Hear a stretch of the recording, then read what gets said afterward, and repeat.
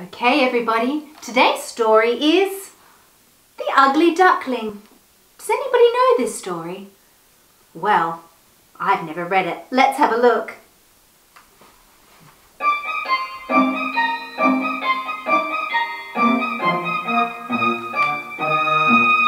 There once was an ugly duckling with feathers all stubby and brown, and the other birds in so many words said, "Get out of town, get out, get out, get out of town."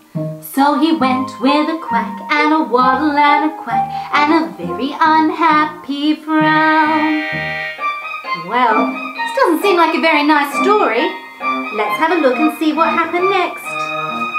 That poor little ugly duckling went wandering far and near, and at every place they said to his face, "Now, get out of here.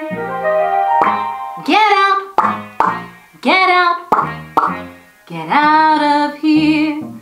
So he went with a quack and a waddle and a quack and a very unhappy tear. Oh, poor little ugly duckling. All through the winter time he hid himself away, afraid to show his face, ashamed of what others might say.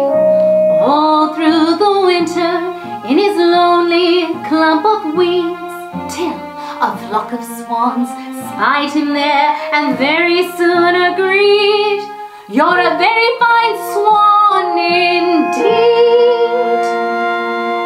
"A swan? Me a swan? Now go on," he said. And they said, "Yes, you're a swan.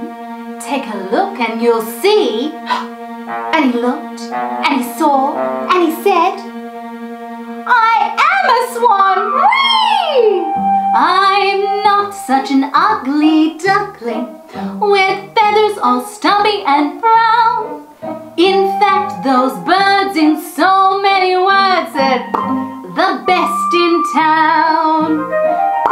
The best, the best, the best in town. Not a quack, not a quack, not a waddle or a quack, but a glide and a whistle and a snowy white back, and a head so noble and high.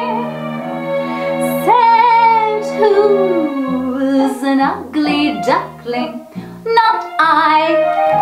So you see everybody, it doesn't matter what you look like on the outside, your friends will see you for who you really truly are on the inside. Not I.